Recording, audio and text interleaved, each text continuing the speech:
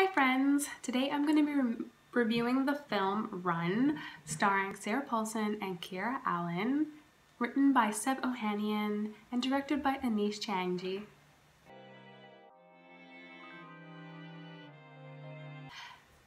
Hi friends!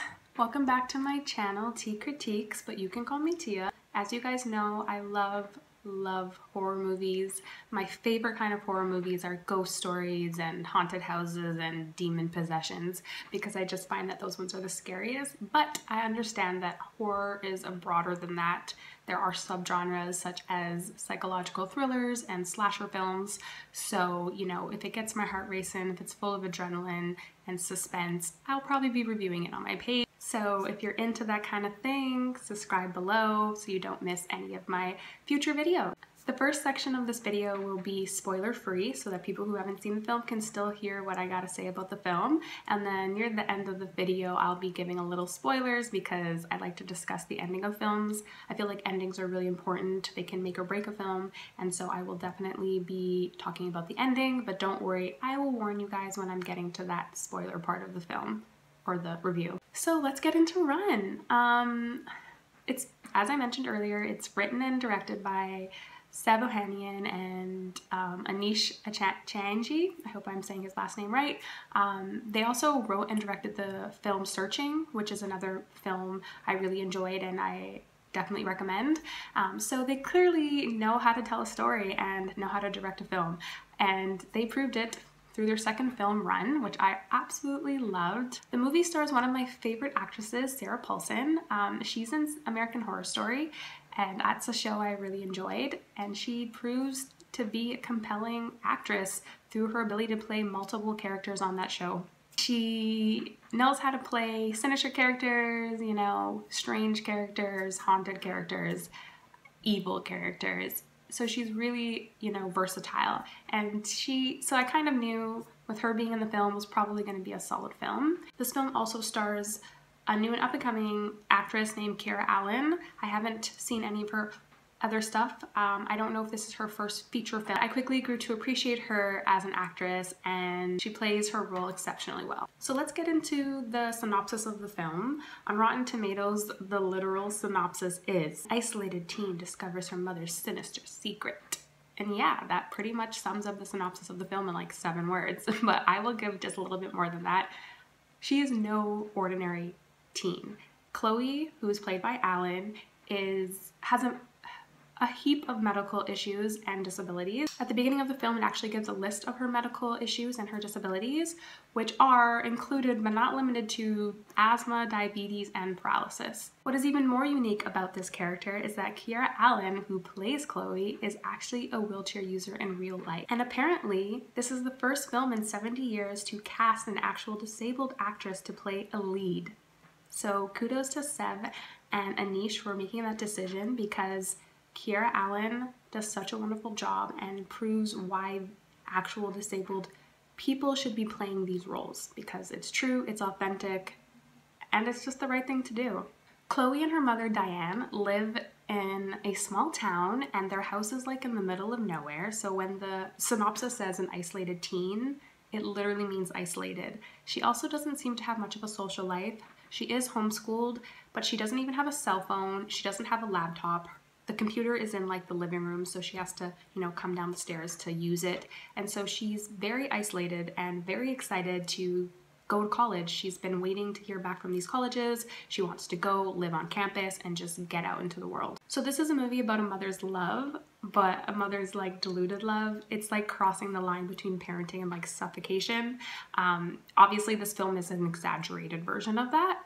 Her mother's strictness escalates and becomes more sinister as more secrets are revealed.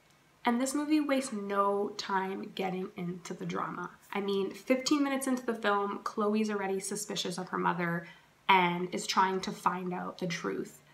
And those scenes are like full of suspicion, suspicion, obviously, full of suspense, adrenaline. This movie is definitely a roller coaster ride. This movie is like go, go, go, go, go. It wastes no time. It does not hold back. There are scenes of this movie that are just long, drawn out shots that are so full of suspense that I was literally at the edge of my seat, like freaking out.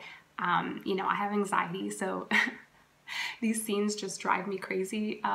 There are also scenes in this movie where Chloe does not have use of her wheelchair and she's literally dragging herself across the floor, and it is so painful to watch. And to know that Kiera Allen is actually disabled, and so when she's going through this, she's actually, you know, struggling to get across the floor, just makes those scenes more grueling to watch. And Kiera Allen is just an exceptional talent. She gives such a raw and authentic performance. This girl deserves all the roses.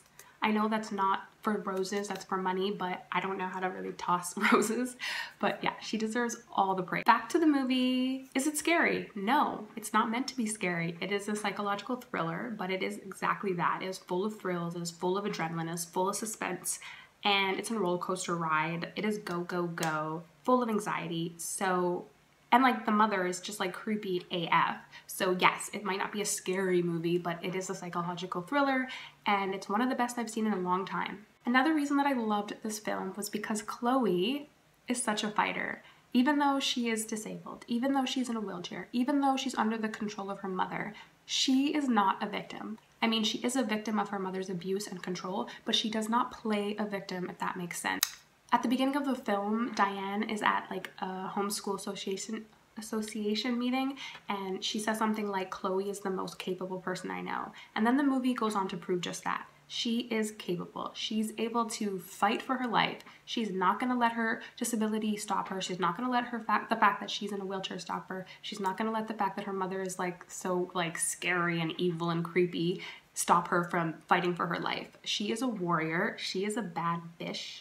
And, you know, she is just the prime example of a true heroine. She's also incredibly smart and uses her wit to, you know, outdo her mother, and she just keeps fighting. And I just really appreciated, you know, the choice of Seb and Aneesh to create this character. Kudos to them again, because the whole film just delivers. Of course, Paulson is incredible in the film. Like I've mentioned, she's really good at playing sinister, kind of evil, deluded characters.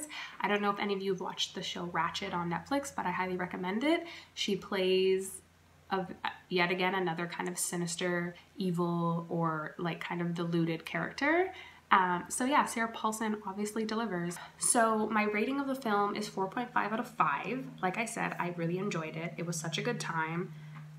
I've already kind of detailed why I loved it so much, and so I definitely recommend you watch the film. But now guys, I'm gonna get into some spoilers. So if you haven't watched the film, go watch the film, come back and watch the end of this video, and comment below what you think about it.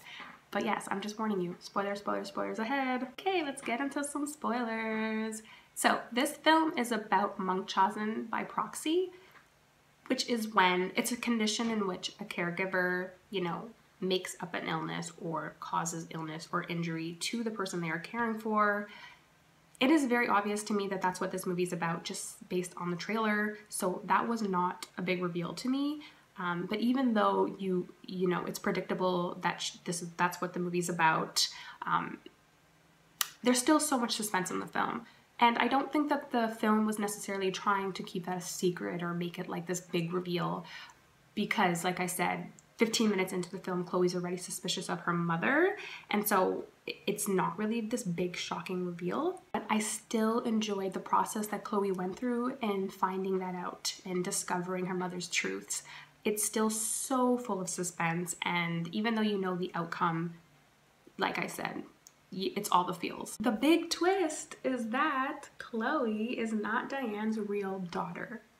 So, at the beginning of the film, Diane's at the hospital. She gave birth to a child who clearly seems like she's premature and is in an incubator. You obviously assume throughout the film that Chloe is that child that was in the incubator, but you then find out that actually that child died and that Diane stole Chloe from the hospital, probably very shortly after that happened.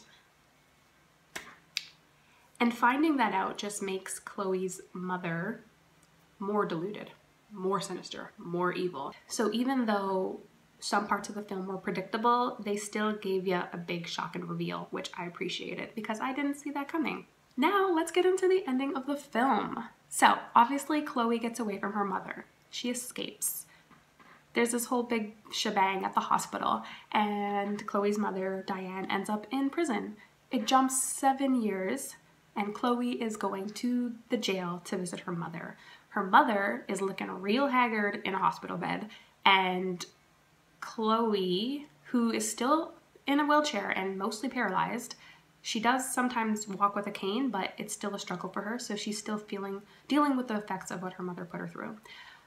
So she's in the jail talking to her mother. She's telling her mother about her life, which is how the viewers find out about her life. She's now married. She has a child. She works in her dream job at a medical position. Doesn't really say what, but she's in the medical field, which was her dream. She's really close to her real parents, and so she's telling Diane all of this, which it seems through what she's telling her that she goes and visits her on the regular, because, you know, it doesn't seem like she's just now telling her. So clearly she goes and visits Diane a lot. And so while you're watching the scene, you're like, why is she visiting this woman? Why is she calling her mother? Why is she there? But then at the end, just before she leaves, she spits out some pills.